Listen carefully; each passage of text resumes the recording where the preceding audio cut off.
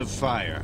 In his diary he wrote, I found a street covered 6 to 10 feet in yellow, red or black wood ashes, mixed with thoroughly burned fragments of bricks and stones. Schliemann decided that the street he'd uncovered must be the royal road to the palace of Priam, king of Troy. He was now uncovering ramparts as massive as the mighty walls of Troy Homer had described in detail. But beyond coins and towers, Schliemann wanted to find evidence of the woman at the heart of the legend, Helen of Troy.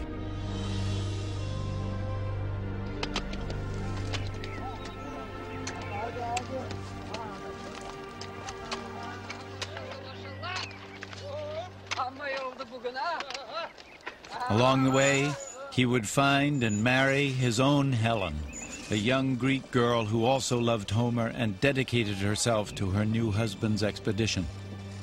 They would be satisfied with nothing less than royal treasure. After years of digging, Schliemann was close to losing heart.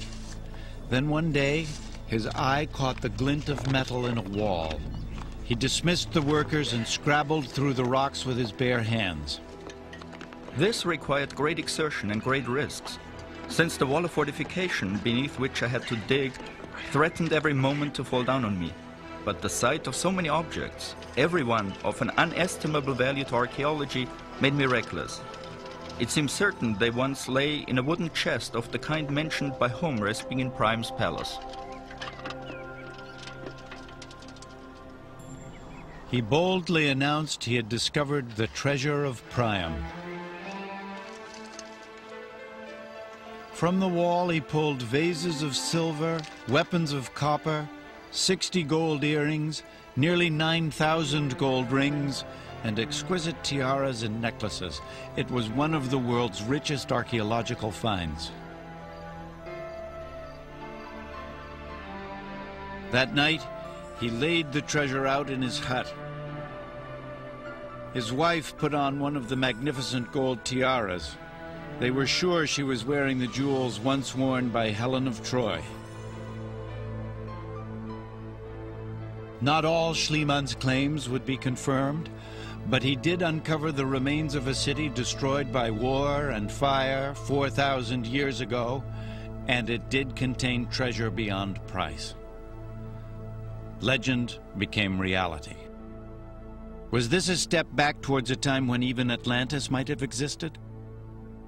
Certainly Troy did exist.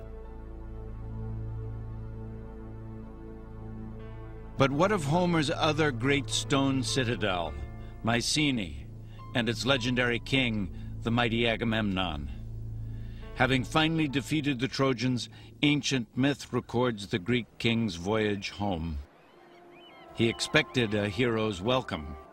Clytemnestra, his wife, had other plans. On the hills above his palace at Mycenae, guards stood watch with orders to light beacons the moment Agamemnon's ship came into view. They would also tell Clytemnestra.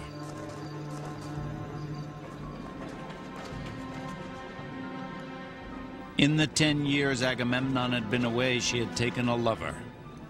Together, they plotted their own welcome for the hero.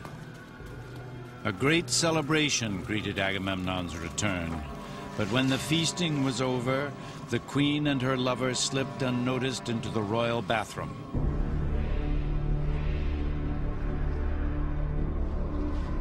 Clytemnestra had long nursed a deep hatred for her husband. Before departing for Troy, he had sacrificed their daughter to the gods to ensure victory.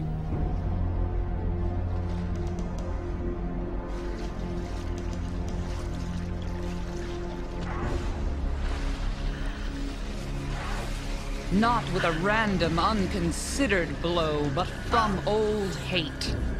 And with maturing time, here where I struck, I take my rooted stand upon the finished deed. Here Agamemnon lies, my husband dead.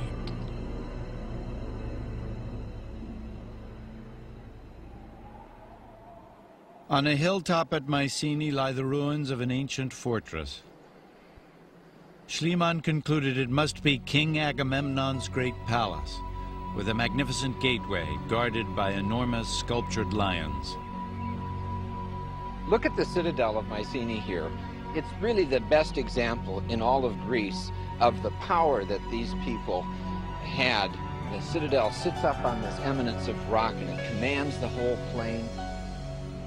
Among the ruins, Schliemann found skeletons buried in strange circular patterns, but his dream was to uncover the grave of Agamemnon himself and the treasure he was sure would lie with it. Schliemann decided to start digging in this area because his reading informed him, in his opinion, that he would find somewhere within these walls that you see the graves of people like Agamemnon.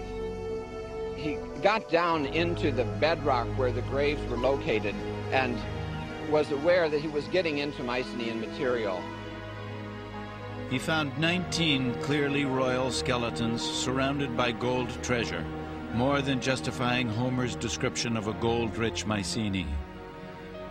It was a treasure even more spectacular than he'd found at Troy. But then he made the most exciting discovery of all: a gold mask molded to the likeness of the face beneath it. In Schliemann's mind, the mask could only have belonged to one man. Recording this discovery, he wrote, "I have gazed on the face of Agamemnon."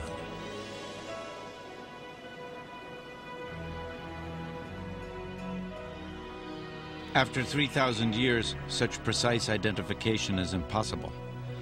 But from their skulls, what these people actually looked like can now be determined.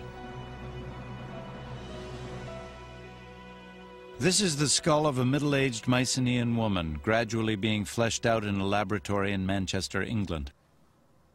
Schliemann's Agamemnon skull couldn't be restored from the few pieces that were found, but many skulls from other Mycenaean grave circles were much better preserved. So we ended up with 6 men, 1 woman, from different parts of the grave circle, some from the same graves, some from completely separate parts.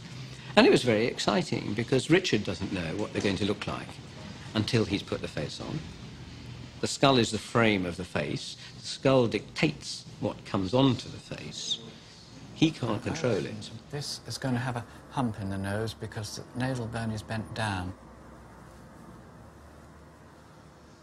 I'm told that she might be Clytemnestra. And certainly, from what I recall of my history, Clytemnestra was not one of the world's nicest ladies, although she obviously had considerable womanly charms. A clear picture of the Mycenaeans began to emerge. They must have been fairly sophisticated, though. Fairly sophisticated.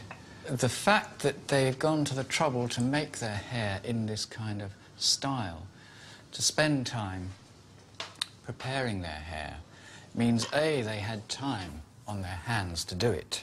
And in a society which is really struggling for survival, my own personal feelings are that probably fancy hairstyles would have been a somewhat lower priority. Hairstyling for the dead demands inspired guesswork. People are not always going to have their hair in exactly the same style all the time. Yes. I mean, is she at a ball? Is she gardening? Has she just got up? Yes. No. Richard Neve's reconstructions are so accurate the police seek his help with skulls of unknown murder victims. Relatives often make identifications from his models. But what did Neve think of the Mycenaean men? A bunch of thugs. A bunch of thugs. Richard's quite right when he says they're thugs. They're big men, by and large. We've got people of 5'8", 5'9". They're well-nourished. A lot of them have very good teeth. Not all of them. We've got some horrendous abscesses. We've got people with arthritis, probably from carrying too many heavy shields. The interesting thing was these are the first rulers of Greece, the first rulers of Mycenae. Homer called the Mycenaeans the strongest generation of earthborn mortals. In the grave circles, Schliemann found weapons that precisely